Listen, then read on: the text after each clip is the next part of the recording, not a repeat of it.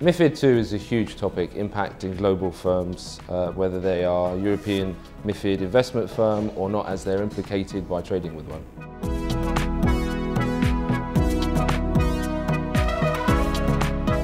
Today has been an excellent opportunity for participants to meet and discuss challenges faced, from understanding trading scenarios and system architecture to how to effectively mitigate regulatory risk and to communicate with local regulators. So we've just come to the end of what I describe as a very successful event on building MiFID II Transaction Reporting ARM Oversight Functions. I think it was some great discussion, some really good, interesting points made, and in many ways a little bit of group therapy as well.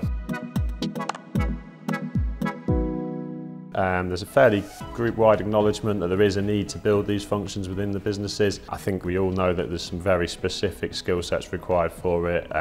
Vendor relationship skills are very important, senior stakeholder management, and of course, as always, a need to retain knowledge within the business wherever you are.